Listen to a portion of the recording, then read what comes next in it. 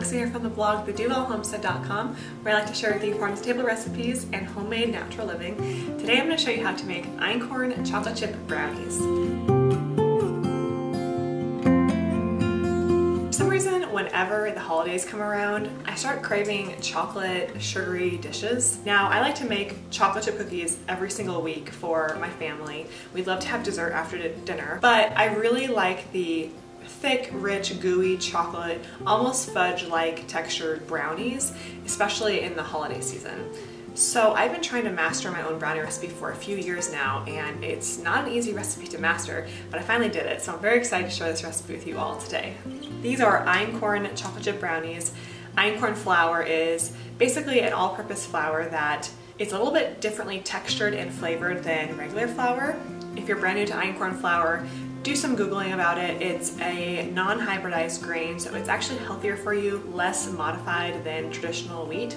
It's an ancient grain, it's higher in protein and lower in gluten, so it's better for your body to assimilate the grain as opposed to a highly processed grain that doesn't have much nutritional value. So I like to use Einkorn whenever I can.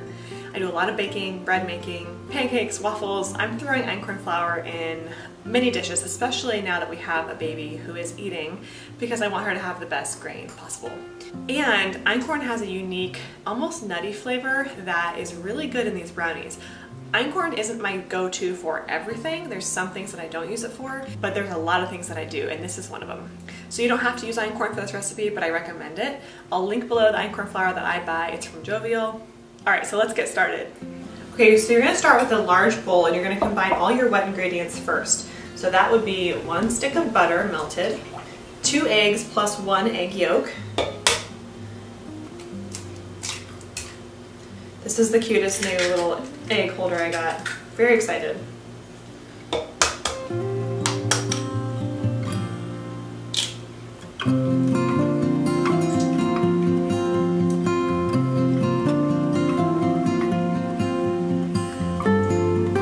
One teaspoon vanilla,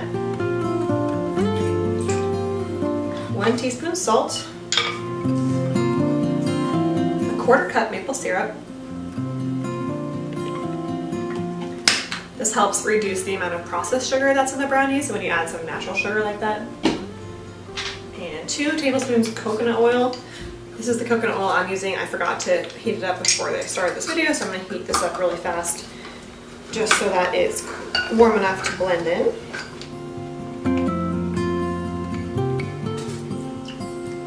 And 1 tablespoon water.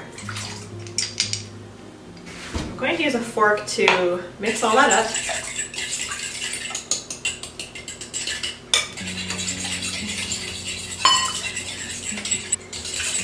Okay, I'm going to set that bowl aside.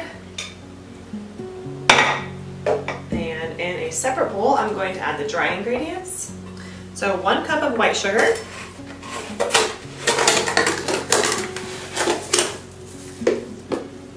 I tried to make this recipe with no processed sugar and it did not work. It just wasn't good. There are times when you have to just use sugar. You know I like to make things as natural as possible.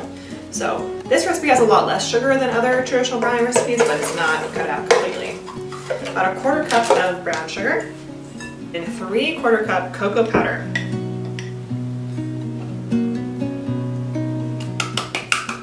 And lastly, 1 cup of Einkorn flour.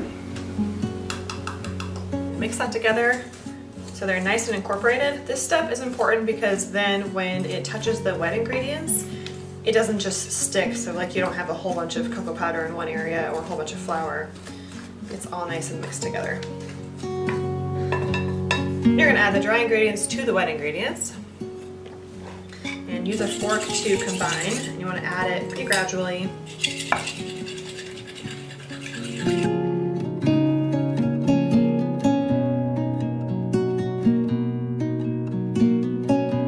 Now everyone has different flour, different sugar, etc. So if for some reason your batter is not coming together, you can try adding another maybe half a tablespoon of water. Every time I make a recipe, I try it out several times before I post it on the blog to try to make sure I have the measurements right. So often I just eyeball it. So when you're reading one of my recipes, know that it works for me, and I've tried it several times. But I am using certain ingredients that you might have different flour or sugar or something, and things absorb differently. So just because a recipe says half a cup of something, it does not mean that you might need just a little more or a little less. So you kind of have to just learn what it should look like.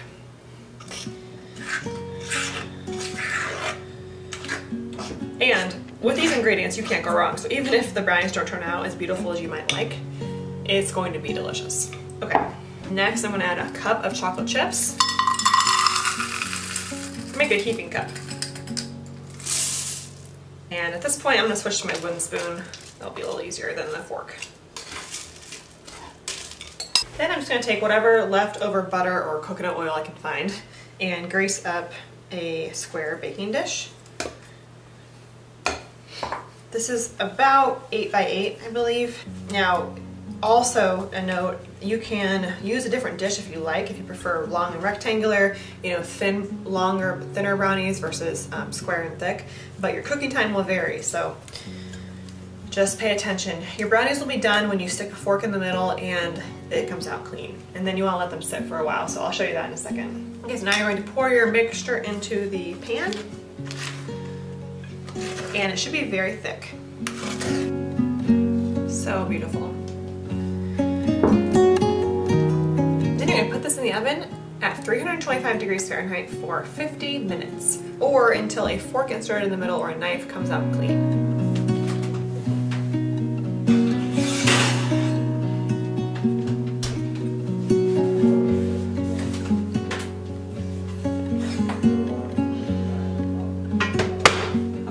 Last step here is you're going to, right when you pull the brownies out of the oven, you're going to sprinkle them with powdered sugar.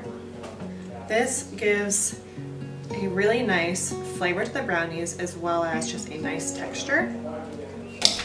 And it kind of looks like snow, which is just lovely. You can also throw a couple more chocolate chips on there.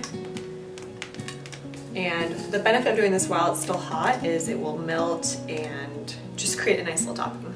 And you want to wait at least 30 to 45 minutes to open these brownies up. They will continue to harden and create a nice brownie. You just have to wait. This is a great recipe to bring to a holiday party, Christmas event, if you're having people over for dinner.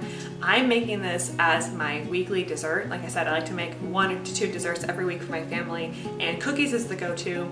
But in December, I like to throw in something like brownies. So that's what I'm gonna be doing this week for us. And I'm so excited to finish our dinner tonight and then have these brownies. It's just going to make my day. So these are my absolute favorite brownies. They are so good, and I hope you enjoy them too. All right, well, thanks for watching this video on how to make einkorn chocolate chip brownies. Hope you found this helpful and inspiring for your holiday baking. If you're brand new to my channel, please hit that subscribe button. Every week I post a new video on farm-to-table healthy recipes and homemade natural living. Thank you so much for stopping by the Duvall Homestead.